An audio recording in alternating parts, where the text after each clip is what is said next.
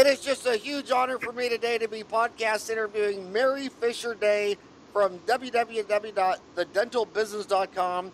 Mary's career in dentistry has spanned more than 3 decades. Before beginning her consulting career, she worked as a chairside assistant, scheduling and financial coordinator, and office manager. She has authored articles, blogs, and columns for multiple dental publications and has been featured on several podcasts. Mary is the author of The Dental Business, A Blueprint for Success, which you can find on Amazon.com. This well-received book offers tools, resources, and solutions for dental practice owners and managers and is now available on Amazon. Mary moved often during the early years of career. Although it was difficult at the time, it did have one large benefit. She witnessed the effects of management style on practice culture. The way a practice is managed affects every aspect of a dental practice, most notably employee loyalty and patient satisfaction, and ultimately whether a practice will be successful. Realizing a desire to expand her career yet remain in the dental industry, Mary returned to college to study business management. Armed with 17 years of experience and knowledge of the inner workings of a dental practice, she was ready to begin the next phase of her career. She began consulting with a large dental practice management and transition company and worked as a practice management consultant with the firm until they turned their focus to practice transitions. Mary founded the dental business in 2002. She and her team of experienced dental professionals provide coaching services for dental team and see fast results by providing custom solutions and management systems based on the needs of the practice. Their ultimate goal is to see dental teams enjoy going to work each day, have a patient base that happily refers others, enjoys worrying-free time away from the office, and the prosperous practice they dream of. Mary, thanks for coming to my show because the only thing I ask my 4 boys to be and my dental colleagues, homies, is just be happy and healthy. But since they're dentists, they always think the secret to success is a new dental procedure. Same-day crowns, placing implants, learning sleep apnea. And I keep going back to them and saying, the number one thing to do is get your house in order. And I would take a return on investment with a dental practice consultant anytime over learning a new recipe. Same thing with a restaurant. If a restaurant was failing, you wouldn't say, well, you need to go back to school and learn how to make lasagna. If you just added lasagna to your menu, you're going to crush it, dude. And whether or not they sell lasagna or not has nothing to do if a restaurant's going to stay in business, does it? Absolutely not. Not everyone likes Italian. Oh my gosh! And by the way, when you go to Mexico, the deeper you go down into Mexico, the less they know about any of the Mexican food items you eat in Arizona. By the time you get to Acapulco, they've never even heard of what you're talking about. And lasagna in Italy is just about 100 times better than the lasagna in Phoenix. But so talk about your book, your new book. What I know that writing a book is like having a baby. I mean, it takes longer than 9 months to do. Tell us about your book. How did that fit into your journey? That's so funny. I just said that exact thing to my husband. I said, I feel like I just delivered a baby. And he's like, well, you were pregnant for 2 years then, because that's how long it took to write this. But yeah, it is. I know you've written more than one, but yeah, this is my baby. This is my new baby. Hold it up. Oh. Well, I don't know if you can see it. Can you see it? I can. The Dental Business, A Blueprint for Success. So what made you sit down and have a 2-year baby? So I wrote the book because I just, at some point, honestly, I was diagnosed with cancer. So I started feeling my life, and I was like, I want to put stuff I know on paper. So I did. And this book hopefully can take a young dentist from the time they graduate to the time they're ready to, till the time you're ready to retire. The cancer thing's not out there, and it's not even in the book. But it's something I'm telling you because it is what caused me to write the book. And how's your cancer doing? I'm doing okay. Fighting it all the time. It's melanoma. So I grew up in South Carolina near Myrtle Beach. Iodine and baby oil was our sunscreen. So it's self-induced, but we didn't know better. So that's what Bob Marley had. I know, on his toe. Yeah. Yeah. Oh, there's a lot of people that have it. Lots of people. Yeah, I got a very good friend who and he just beat it. He just passed 5 years. Yay! I So, have not passed that mark yet. I'll be happy when I do. well, if you ever want to talk to him about it, send me an email, howard@dentaltown.com, and I'll reply to you and him and introduce you to, because he's he had a very interesting journey. In fact, now he actually is glad it all happened. I mean, he just what doesn't kill you makes you stronger, and he's just an entirely different person now that he had to face that and beat that. It just made him grow as a husband, a father, a businessman. It was really a great part of his journey. I feel like it's done that for me a lot too. I've had over 74 biopsies. So my body looks just horrid.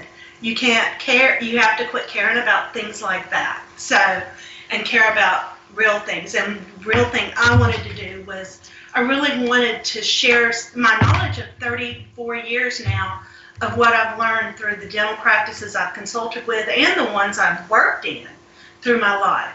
I wanted to share all of that. So I addressed everything in here. There's everything from getting started, what to do and what not to do, understanding insurance participation, building professional relationships, which is something young dentists don't think about often.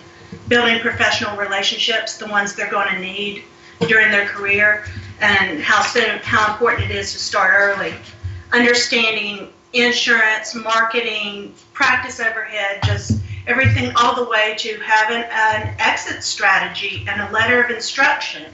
And a little idea of things that evaluators look for when they're evaluating a practice. I even put that towards the end. There's all kinds of stuff in there about HR, tips and about things to do and things not to do. I'm gonna put on my glasses now. So I really wanted this to be a handbook for a dentist at any stage in their career.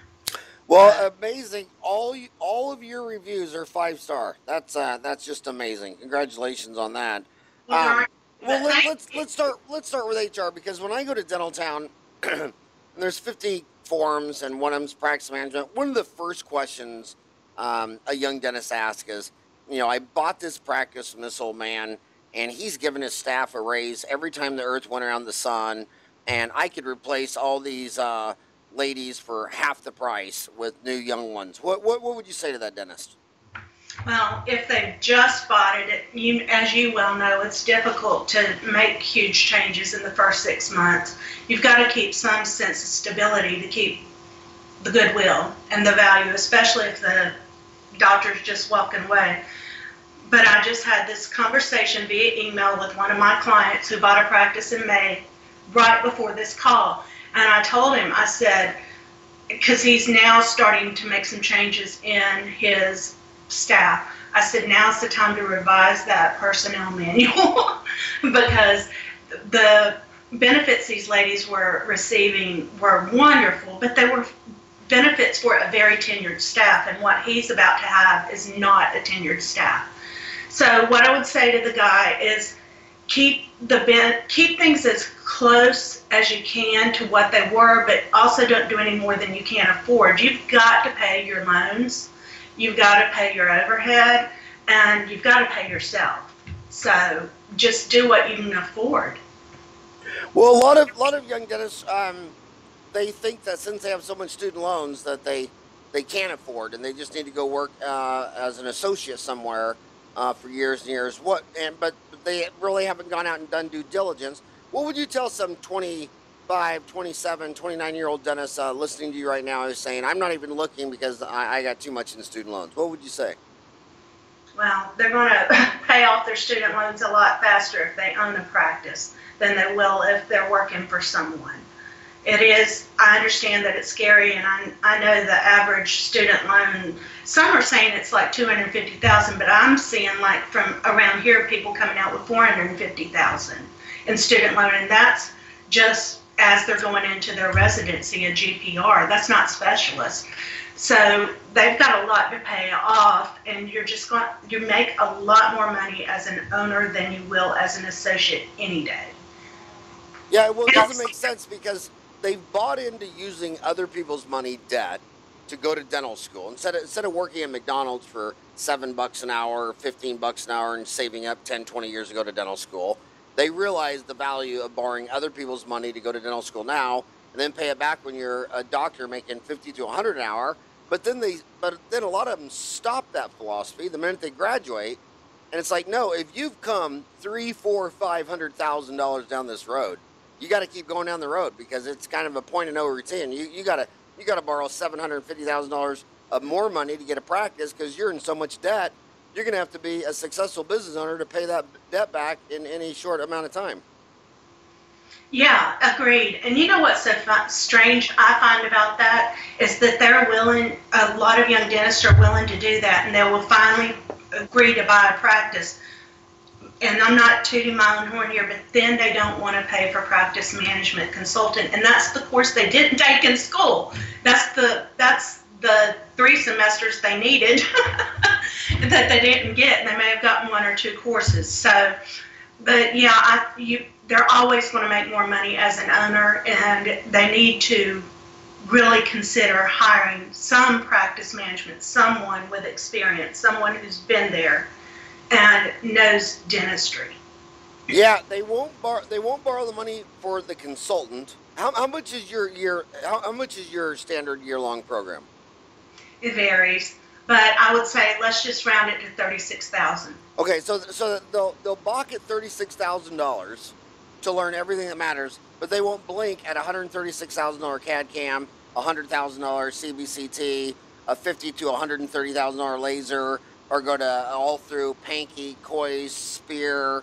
I mean, it's just like because, and I get it because I'm a dentist. I mean, yesterday, the most fun I had of the whole 24-hour period is removing 4 wisdom teeth in like 6 minutes. I mean, I had so much fun. I get it, but they got to wear several hats, and they got to wear the business hat. We know that when they get out of school, that they need to, they've only done 50 fillings, they've only done 15 canals of endo, 15 units of removable, and we know they need to get their speed up for a year or two. But how do they get their speed up in being a good leader to set that culture so that you're like you said, you said it so perfectly. You said that the way a practice is managed affects every aspect of dental practice, most notably employee loyalty, patient satisfaction, and ultimately where a practice will be successful. And nowhere in there does it say whether you're a CAD CAM or a laser dentist or place implants. So how do we know they need to go get their clinical speed up, but how do they get their leadership skill up so that they can have a culture of patient loyalty, patient satisfaction, employee loyalty? How do they learn those skills? Well, a lot of it's through living and doing it, but I also believe, again, that having someone come in and help you and teach you how to do it. Our management is hand holding, unfortunately, but that's just how I'm made. I'm a hand holder, and I've hired hand holders who work for me. So other consultants who work with me, we're hand holders. And I like to be in the practice with my doctors and see what they're doing. I think there's a lot to be said for being able to leave the practice and go to seminars and stuff like that too. But having somebody there that sees how you practice, sees the culture of your practice, that person can better help you tweak it if they're in their seat and see what's going on in there. And I am not one of these that's going to hand my clients a book and say, here's the book, follow this, and everything's going to be perfect in your practice, because there's no cookie cutter practice. I guarantee you that the way you removed those third molars yesterday is very different than the way another doctor would do them. You've removed 4 in 6 minutes. Yeah. Yeah, So, I love wisdom teeth the most. That is my number one. That's why I don't golf, because I'd rather be in the office pulling wisdom teeth. Um, but back to leadership. How how young of a dentist? I mean, you say a lot of it's doing it.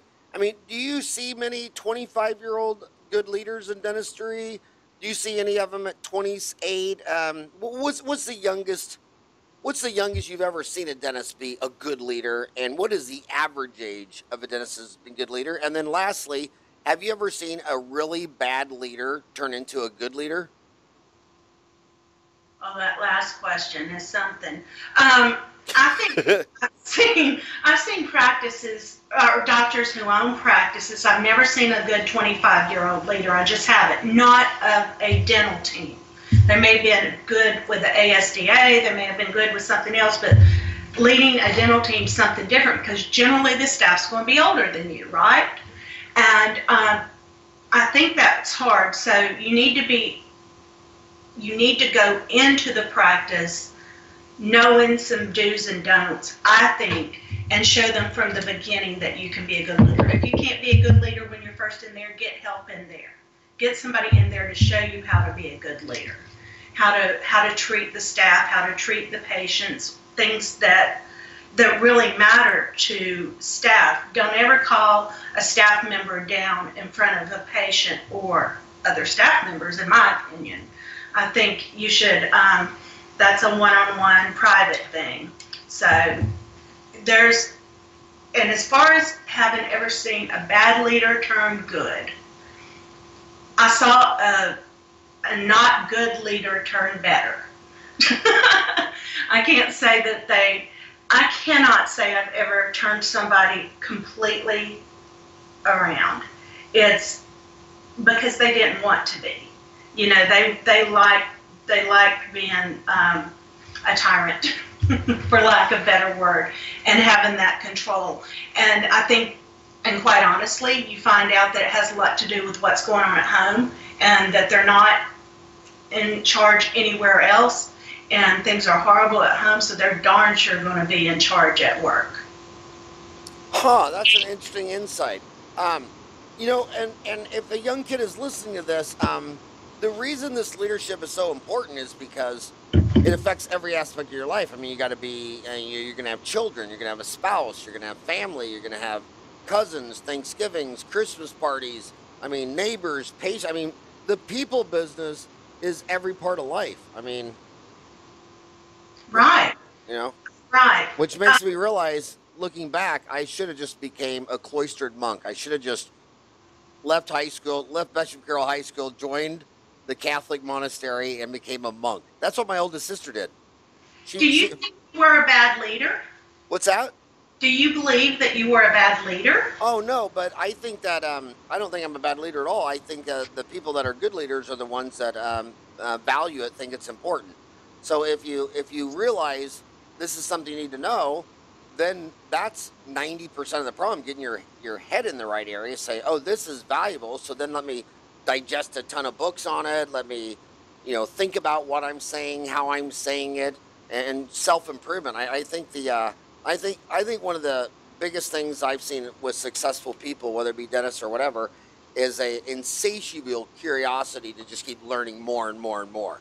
And I think all dentists, anybody who goes to 8 years of college and became a dentist, is intellectually curious. I'm just trying to focus their curiosity away from just clinical to this soft stuff, because, I mean, the soft stuff is more important than the hard stuff. End of story. It's what pays the bills. I mean, in the long run, you can do all the fillings in the world, but if someone's not billing insurance, collecting co-payments, following up on insurance if needed, and knows what systems should be in place to do those things, you're not going to get paid anything.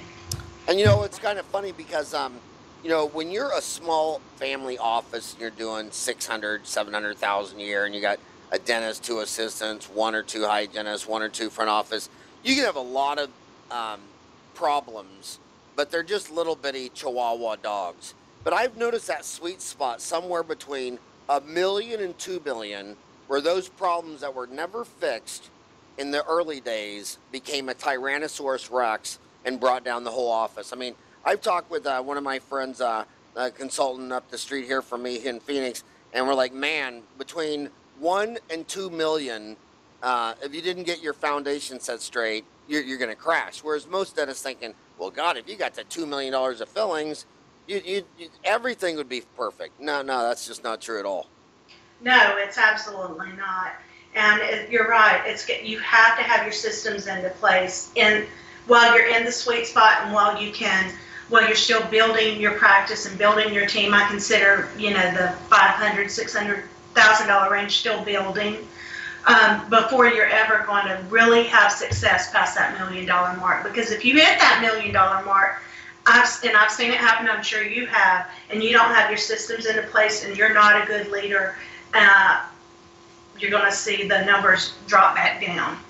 Okay, let's, in MBA school, the thing I enjoyed the most was just case studies, where they would just show an 8-page case study of a business that had a problem. Here's a solution.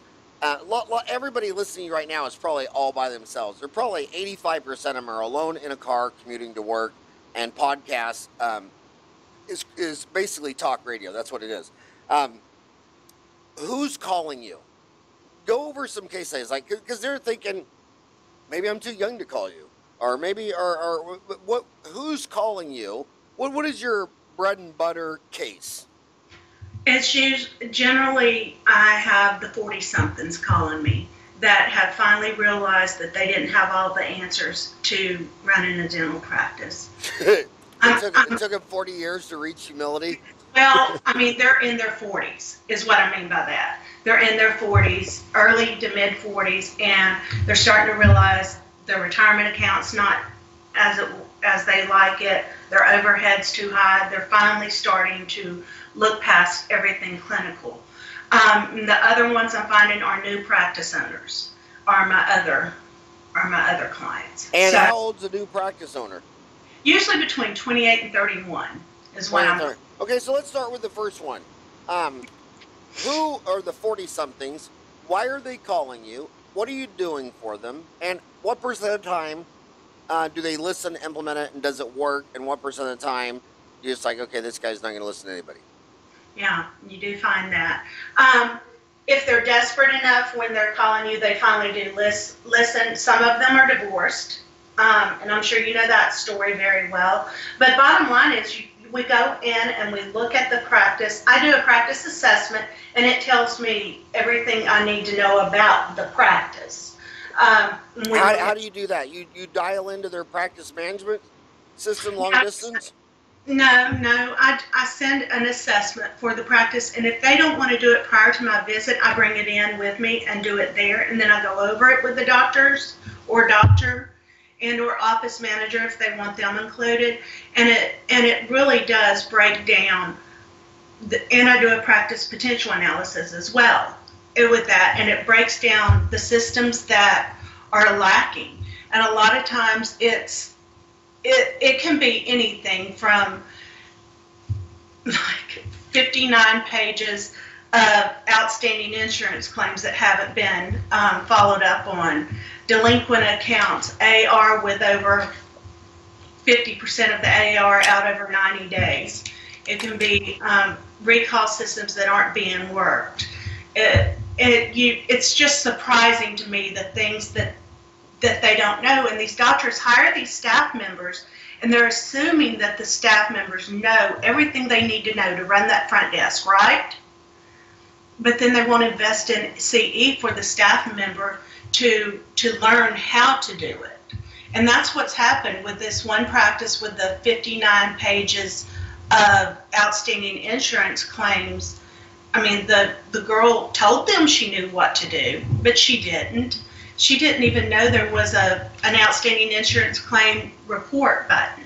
But what does that say about the dentist who's on Dental Town until 3 o'clock in the morning debating which is the best bonding agent, and if he should switch from generation 1 through 8 to whatever you can hallucinate on LSD, and doesn't know that 50% of his account receivables are over 90 days? Well, that's one of the first things I teach my clients is how to read reports and what reports to read.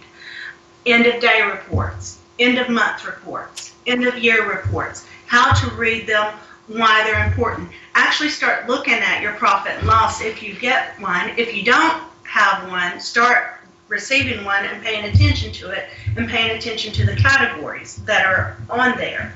And watch your staff overhead, watch your supplies, watch your lab fees, depending CAD/CAM or not. Watch watch all of your expenses and make sure that you're making a profit. And as far as end of day reports, you would be shocked. Maybe you wouldn't, but those doctors you just mentioned would be shocked to know how much money they're leaving on the table every day. Because every practice I have where I ask my doctors and their staff to go back and look at the end of day report and make sure that every procedure they've done that day is on it without fail daily. There are procedures that someone forgot to put on to report. Someone forgot to put in. And tens of thousands of dollars a year. And I've got doctors making more money just from that one simple little thing, paying attention to their end of day report, end of month report, pardon. So you're saying that, and this is what I agree, that when an office doesn't do the end of day report and they look it over, that they just the missed dentistry done that wasn't entered, like the hygienist forgot to enter the bite wings, the dentist was doing a crown and decided to do the DO in front of it and the MO behind it, and then the assistant didn't enter it in. I mean, so what would you say for a dental office, the average median mode mute dental office who doesn't do an end of day, how much money in dentistry done that wasn't entered would you say is they leave it on the table? Between $50,000 and $100,000. That's a year. Yes, a year. 50 to 100,000 a year. So what would that be a day? It's $25 an hour is what they're at. $25 to $50 an hour that your dental office is open. You're leaving on the table just from an error in data entry because there's no end of day report. I mean, that's just crazy. Well, and even the practices that are running one, the doctors don't want to look at it, or the office managers don't want to look at it because they feel their admin team feels like they're looking over their shoulder, accusing them of not doing something right. So I find one of the hardest things I do is talk my doctors into looking at this report daily. They don't want to mess with it, yet they want to go. Hello, kitty. That is Tigger, and she does not like me looking at you and not him. Sorry, Tigger. So have them, they want to look at everything else as the cause of why they're not collecting the money or bringing in the money they think they should be, but they won't take that little bit of time at the end of every day to look at the end of day report.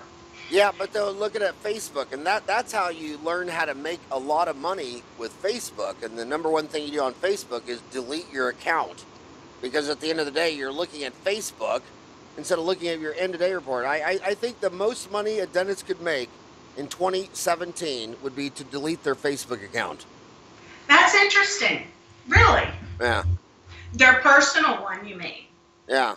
Yeah. They're always on Facebook. They're talking about the game. They're talking about this, and they're leaving $25 to $50 an hour because they don't have an end-of-day report. And when I ask a dentist, every time I go to dinner with a dentist or talk to a dentist, all they want to talk about is implants and bonding and CAD/CAM. That's all they want to talk about. And then you say, well, what is your labor?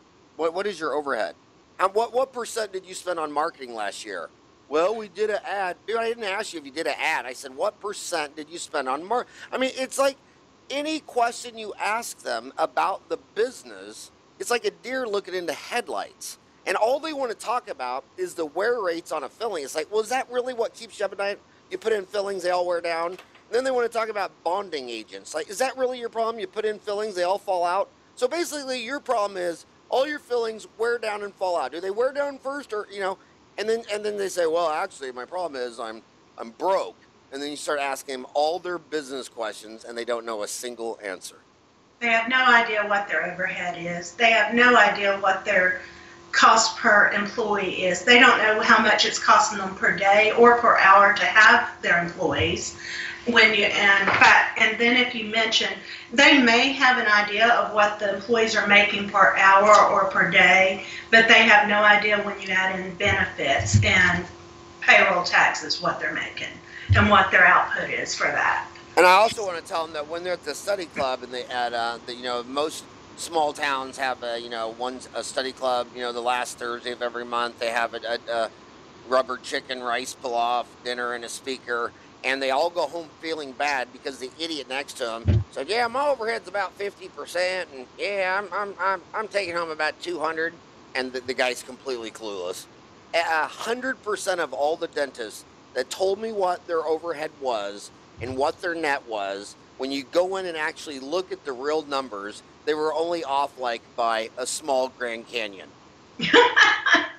So That's so a good so way. don't listen to any of the numbers that the man sitting next to you at the study club is saying, because just they've never been right. I've never seen them with the right number. And that's all they do listen to is each other. Yeah. They refer to each other for their practice management culture, the way they run their office. They go to lunch and they talk about it, and then they go back, and that's how they do it. Is the way someone else does it, and which is kind of like reading that book for marriage advice. Men are from Mars, women are from Venus, written by a man who was divorced 5 times. Oh, I didn't know that about him, but Yeah. yes. So when you're getting marriage advice, and it just explains that you're both are a different planet. Remember, so yeah. I kind of already knew that. Okay, I want to pin you down for some details. Go over what you're looking at the end of day, end of month, end of year. Talk about those 3 Okay. reports. The end of day, you want to, again, make sure all the procedures are written down, but you also want to look and see what the over-counter collections were, and make sure that all of your collections match your deposit sheet. That's one thing. Helps prevent embezzlement, right? And what percent of the offices that you've been in your career did you find out they were being embezzled? What percent of the offices that called you to do consulting did you later find out were being embezzled? And some I still think are. 50% probably. Yeah. But if you ask David Harris, he says 60%, but he's the expert. I'm not. I just know about what I see. So you could almost say an in-office consultant is free, because every in-office consultant that I've ever met in my life says the same number, 50%. Oh, really? Yeah, half the dental office they've ever gone into are being embezzled. And that might be one of the reasons, if you're listening to this, Doc, that when you say, I'm thinking about bringing in an office consultant, you're going to have some very vocal employee saying how this is just a crazy idea. That's a waste of money. This is what we need to do, blah, blah, blah, blah, blah. And then you got to ask yourself, why is this person so motivated to me not have an in-office consultant? Well, it's the same reason they don't want anyone doing their job when they're on vacation. They tell the staff not to post any payments and not to file insurance while they're away, if they're away on vacation. They're rarely there. They rarely take vacation or sick days, because they've got to protect their. And they always want to eat lunch in their office while everybody goes to Taco Bell for lunch. They want to stay in the office with the door closed and eat lunch by themselves. Right, but they're the only ones that can do these things. No one else knows how to do it right. If anyone else tries it, will mess it up. So, yeah, that's one of the reasons. But if you don't close out the end of the day, you see what I'm doing? It's like I'm look around. Do I look like I have hair now? I see I have this white hair on my head. You do. If you don't look at the end of day and then end of month, then you really don't know how you're doing. There's no way you could possibly know what percentage is being collected, how much of your practice is insurance. You need to know on a daily basis what's going on in your practice. Okay, so end of day summary. So summarize end of day. End of day, deposit, production, collections, and the end of day reports I like also show the month to date and the year to date on that day sheet. So you can actually see how you're doing year to date and month to date on your end of day sheet. It shows and on that, and what I should ask before, there's a lot of young kids listening to this. What practice management software do you like? When you look at end of day reports, there's over 300 dental practice management software companies. Any of your faves? Any ones you don't like? I do have favorites. What are they? I'd rather not. Come on, it's Dentistry Uncensored. Okay, okay. Honestly, I like Eaglesoft and Dentrix. To be quite honest, that's what I like. So I think Eaglesoft is like dental practice management software for dummies. I think anybody can figure Eaglesoft out. I think Dentrix probably goes more in depth with reports, and you can get a lot more in depth with it, but it's a little more complicated. That's my honest opinion. Well, Eaglesoft was started in Effingham, Illinois, which is where Heartland Dental was started. In fact, the guy that I think started Eaglesoft went on to be a CEO of Patterson, and now I think that when they moved home to retire, now they're back working for Heartland. I mean, so it's a small town. I mean, Effingham's only 10,000 people. You know where Effingham is? No, Out I'm in the from middle of effing nowhere. It's about 3 hours south of Chicago. So you like Eaglesoft the most, and you think Dentrix the second? I like them both. I like them both very, very well. What about Open Dental? I do like it, and I think they're making a lot of improvements on it. And I think I just need to know more about it. I'm just not familiar. So you did end of day. Now let's move to end of month. EOMs. End of month, you see what everyone's produced for the month. You can see what each hygienist did, because it should have a production by procedure by provider report broken down. And you can see what each dentist did. You can actually see how many procedures were done in the practice for the month. And you can look at, that's where I pull my perio numbers, and to see what percentage of the hygiene is perio. I pull to see what they're doing, if they're doing oral cancer screenings, because whether they charge for them or not, I ask my offices to at least put the code on there, because eventually the ones that aren't being paid for will eventually be paid for the more often you file. We know that. We lived through the day of when sealants weren't covered with insurance, right? Right. Now sealants are covered. How did they get covered? Because we kept on filing and kept on filing and kept on filing and proved the benefit.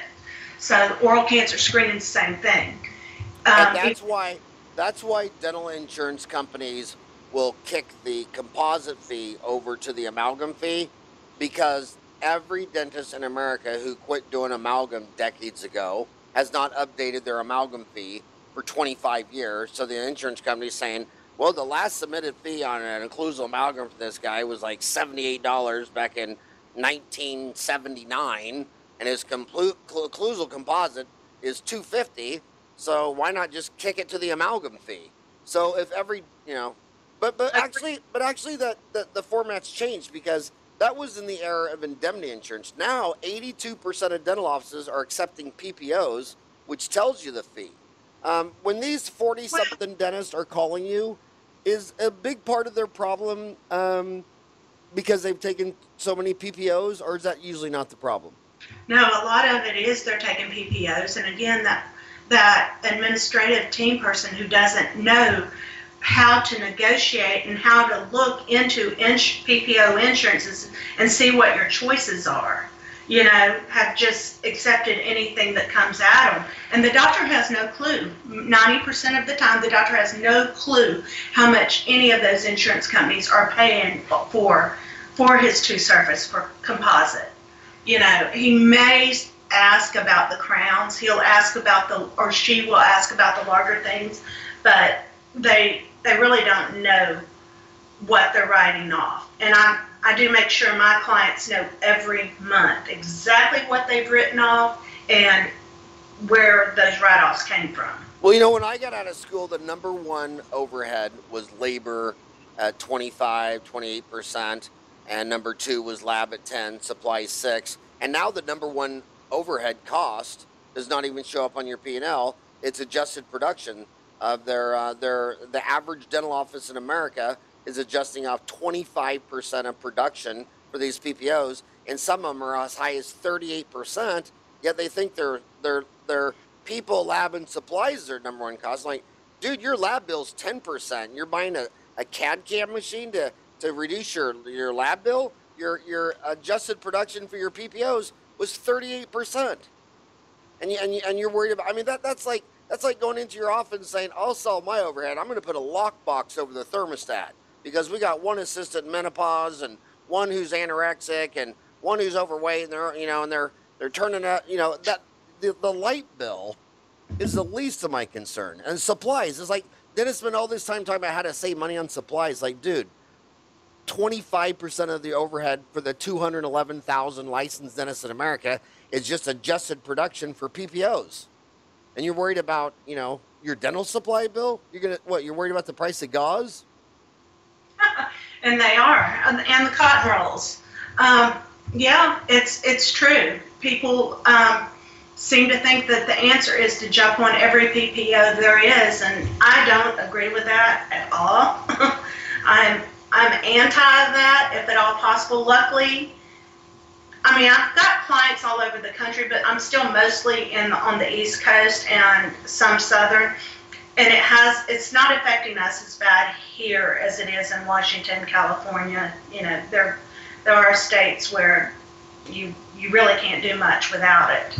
I actually still have some all fee-for-service practices, and I believe strongly in them, and that's where you have to start looking at the patient experience, because patients will value a different experience at your practice versus someone else when you really point out to them that their bill may be a $20 difference or a $30 difference. Which is more comfortable? Do they want to be in an assembly line dental practice, which is what PPO doctors, they've got to move fast, and you cannot focus on the patient experience and be a high PPO practice. I don't believe it's possible. Okay, so summarize again the end of month report. Okay, the end of month, you want to see your production by procedure by provider report. That's important. You want to see what's going on there. You want to see the adjustment report, and it's the adjustment by category report is what you need. So you'll see which, for instance, Delta Dental, Cigna, Aetna, what was written off there, how much was written off for professional courtesy, how much was written off for employees, how much was written off for bad debt, how many miscellaneous write-offs are there. That's my pet peeve. Miscellaneous write-offs, I don't think there is such should ever be that category on an adjustment report. That always just drives me nuts. Every write-off has a reason, right? And so your adjustment report, your production by procedure by provider report, and then look at what procedures were done in that report in hygiene to see what your percentage of periodontal treatment is. We all know it needs to be about 30%, right? Right? 30% of hygiene, right? Somewhere around there, if not a little more, for perio. But rarely do you find that. Rarely do you find that. Yeah, so now that we're at the end of the year, what would be some New Year's resolution goals for 2017? What do you think dental offices, what do you think the low-hanging fruit, achievable things that they could work towards? Easy. Internal marketing. Work towards more internal marketing. Well, treat your staff well too. Be a good leader, but then work on internal marketing, the free stuff, the post-op phone calls. Do you know how excited it makes patients to receive a call from their actual dentist who has done, if they've had an invasive procedure, and I mean wisdom tooth removed. Are you making that call tonight, Howard? I love it when their husband answers and you say, "Hey, is Shirley there? I'm asking who's calling. I'd rather not say." Well, what is this regarding? Well, you'll have to talk to Shirley about that. Tell her it's Howard on the phone. Oh my God! Hopefully you're the only one. God, I love that call. The most favorite thing in all of dentistry is when you're working on a married lady and you're doing a rubber dam. She's got the rubber dam in her mouth. She can't go anywhere. She's on nitrous, and her iPhone's laying on the counter and it starts ringing. And you pick it up and answer, and it's her husband. You go, "Hello, who's this?" I'm like, "Well, who's this? What is Ann there?" "Well, Ann's kind of busy, man, And they're like flinging and wailing, trying to get the damn phone. Please don't tell me you tell the husband what she's got in her mouth. Please don't. Well, yeah, I think that that's one of the cheapest and the best internal marketing you can do is post-op phone calls. I know it's a pain in the tail at first, but once you get used to it, and they tell everyone, your patients will tell everyone about it. That's one of the things they should start doing is working more towards internal marketing. Pay attention to the little things in the practice, the patient experience, because that's what's going to start setting them apart. How many doctors actually ever during the day leave their office, walk out the door, and come in the patient entrance? How many people do that? How many practice owners do that? Very rarely. Do they know that there's cobwebs and cigarette butts and, you know, just nastiness outside their front door? And this is, of course, in smaller facilities, right, where there's, you know, maybe a townhouse or a standalone building that's not in your big city Bank of America buildings and stuff. But it's amazing that they don't do that. And they need to do it too to see how their patients are greeted when they come in. How long does it take the person at the front desk to look up and greet the patient? And are they greeted with a smile? You get one chance to make a first impression. Phone calls too. Make sure, another tip, have your staff answer the phone with a smile on their face. I know it's hard, I know it sounds silly, but it's impossible to answer the phone with a smile on your face and sound grumpy. Think about it. So work towards that. Remember that you do only get the one chance to make a first impression, and it's usually on the phone.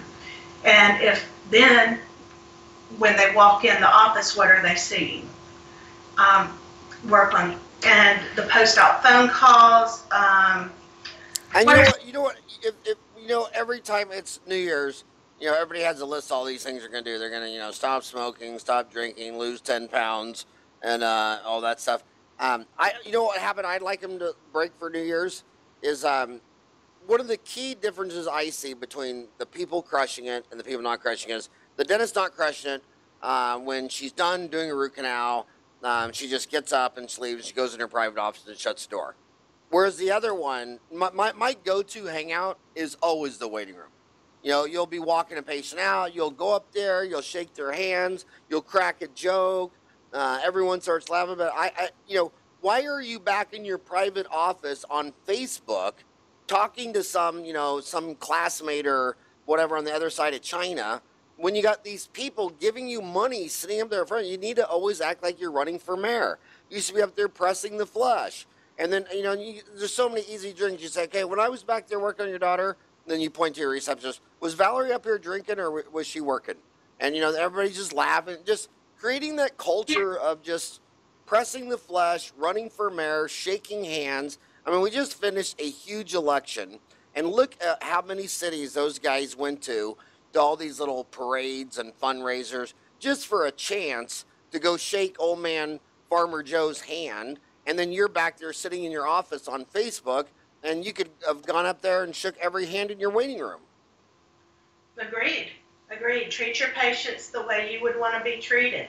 And go out and treat them more like family than as patients. Say thank you to them.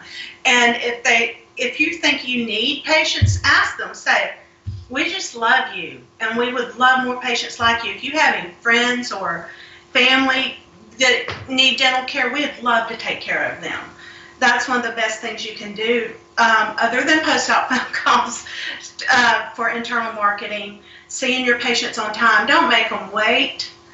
And if you do make them wait, try to apologize yourself, is what I think. If the doctor can apologize, perfect. If not, the receptionist or front desk person, whatever, should let them know what's going on, and then the clinician who brings them back needs to apologize.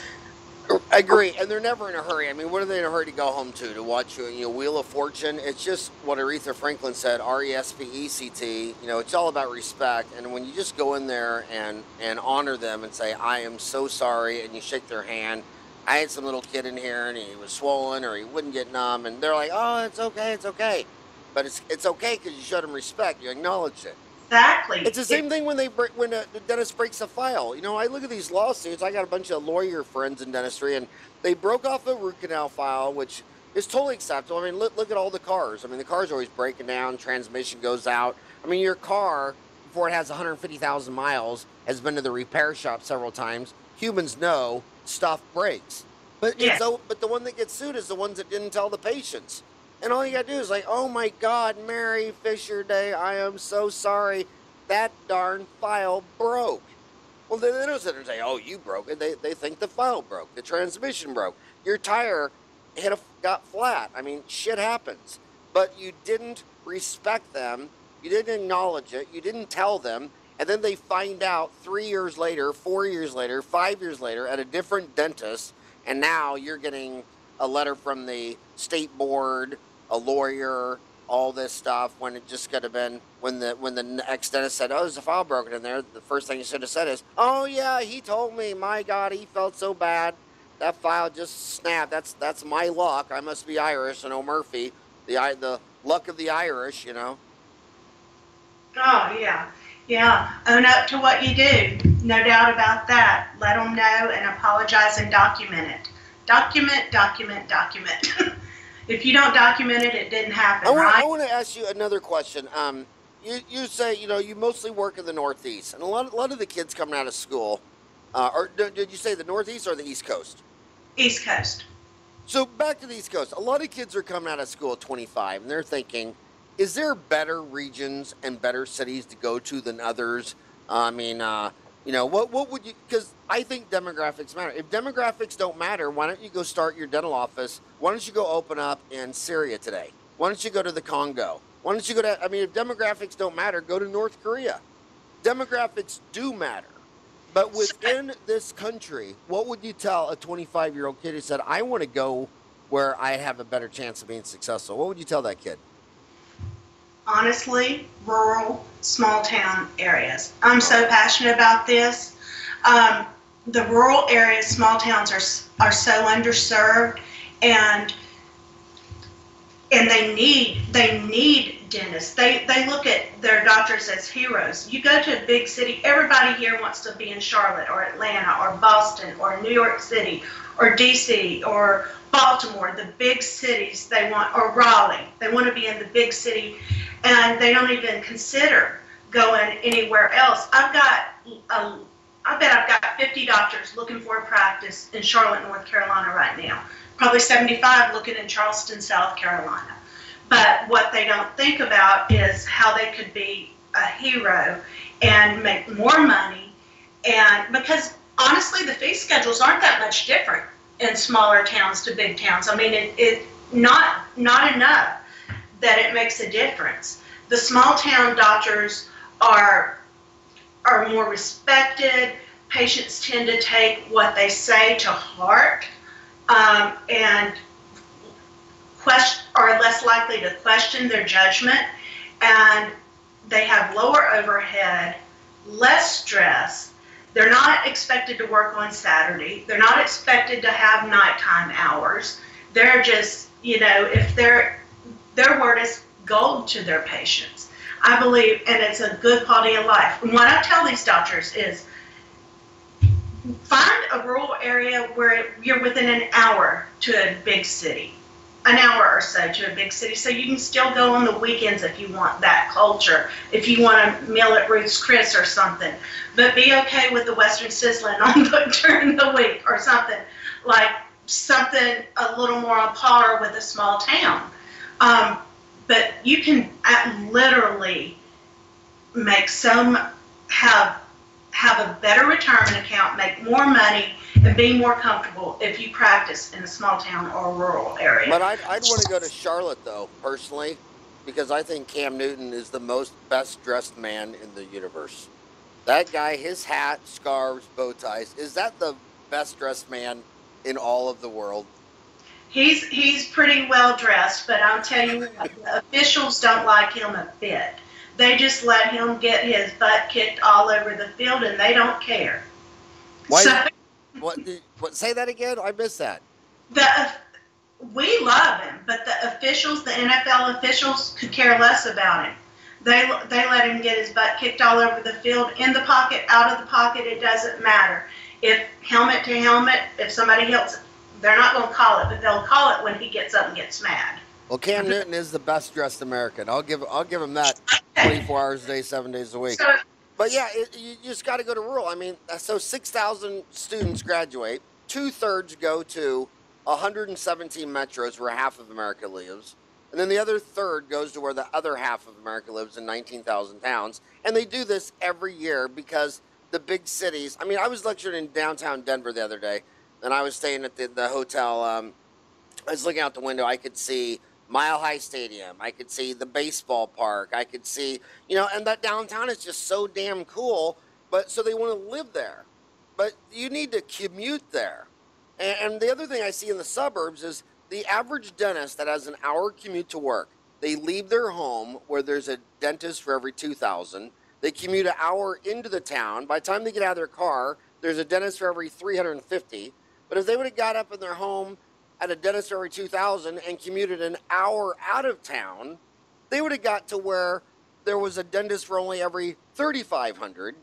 And those people, are more likely to not even be on a PPO. And then the rent was significantly cheaper. Labor, I mean, in a small town rural market, $10 an hour is a rocking hot job. You go to downtown San Francisco or Denver, and people think they're underpaid at 25. Oh, yeah, absolutely. I see that every day. And what a lot of people forget about, too, especially these young dentists, if they go to rural areas, loan forgiveness. They can have parts of their loans forgiven by the federal, whoever's doing their student loans, or they'll be paid for them, depending on the state and the area they go to. Anywhere from $100,000 to full forgiveness. Same thing with dental hygienists. Do you know any states like that on the East Coast? Yeah, North Carolina, South Carolina, Tennessee. Oh my God! Can you post that information on Dentaltown and then or email it to me, because I'm aware of Iowa.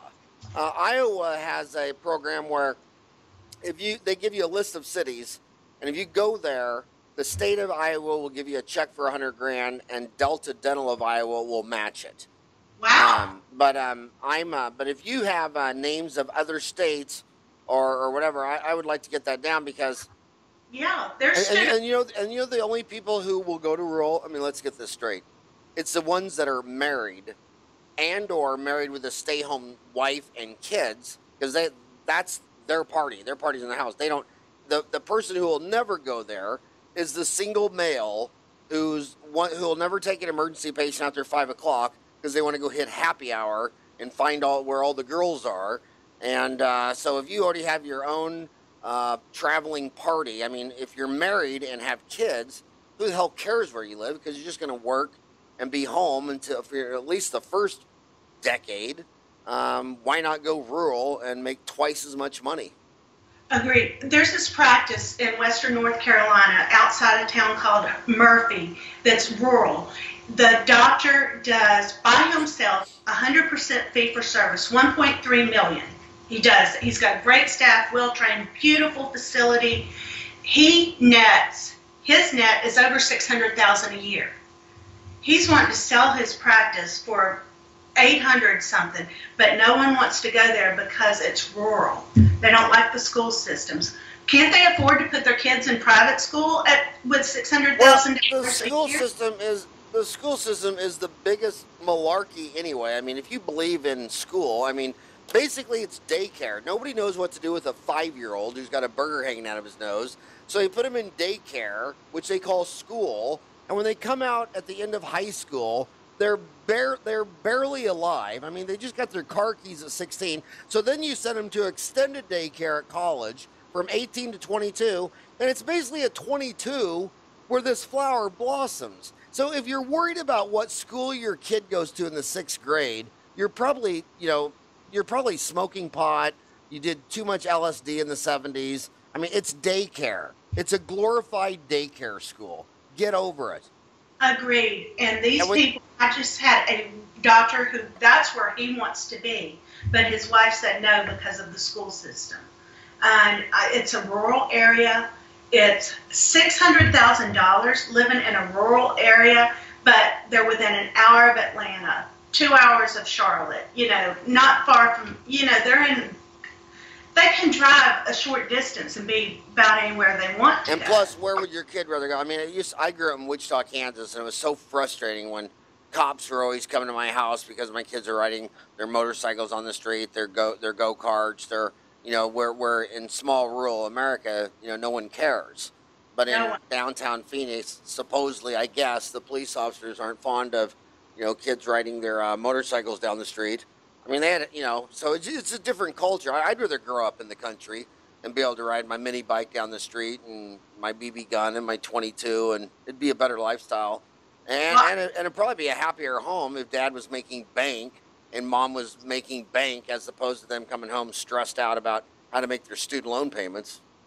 Yeah, and that's the kind of house I grew up in. I grew up in a small town. One dentist, he got student loan forgiveness for opening a dental practice in this little town, and this was many, many years ago in South Carolina.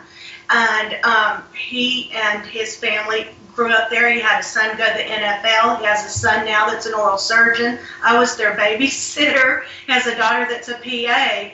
But it all started in this little town in South Carolina, where a doctor moved there because he could get student loan forgiveness, and he ended up living there, raising his family there, and he's the reason I'm in dentistry. So it's interesting. I love that country living so much. When my 4 boys ran here sitting next to me, when they were little, I used to always drive them way out in the country and kick them out of the car, then drive back home because I wanted them to live in the country, but they'd always find their way home. I don't know how they did it. But my God, that was the fastest hour. We're over an hour 5. Your book is at Amazon.com. Her website, thedentalbusiness.com. Can they email you or call you? Do you want to give out any other information, or should I just go to thedentalbusiness.com? Sure, no, it's easy. Email Mary, M-A-R-Y, at thedentalbusiness.com, or they can call me at 704-904-5070. Damn, that's a lot of zeros. You got 4 zeros on that number. 704-904-5070. Mary, your email is Mary, quite contrary. How does your garden grow at thedentalbusiness.com? That's a long email. That's a lot longer than I thought it was. Have you ever thought about shortening that just to Mary at thedentalbusiness.com? I actually did think about that. About the time I bought the dental business domain. Hey, you ought to start a thread on Dental Town called Loan Forgiveness, and or send me that, because that is gosh darn, I don't know. And here's the craziest thing: they won't go to that small town to go make bank, but they'll join the Navy, Army, Air Force, Marines, and go sit in South Korea, in Japan. They'll go sit in Afghanistan. It's like, really, dude, you're going to go sit in the middle of the Pacific Ocean because you didn't want to be an hour away from Charlotte? You're right. And that's the way it is. There's practice. There are little towns 45 minutes from Charlotte that are included in the student loan forgiveness, and people don't want to live, doctors don't want to live there. And then when I talk to practice brokers, when I start talking about what's the formula to evaluate the practice, and they say, okay, now all these numbers, these are for city urban practices, because the rural practices, they're really just illiquid assets, because you're not going to find anybody to go there and buy it anyway. It's like, oh yeah, you wouldn't want to go there and get rich. Yeah, join the Navy. Yeah, go sit in Okinawa for 4 years. Yeah. It's crazy. All right, well, Mary Fisher Day, love your work. Big fan of you. Thank you so much for coming on my show today and hanging out with my homies for an hour. I love the Christmas tree in the background. I hope you have a rocking hot Christmas holiday, and I can't wait to see you again. Thank you, Howard. I love it. It's so nice to meet you. All right.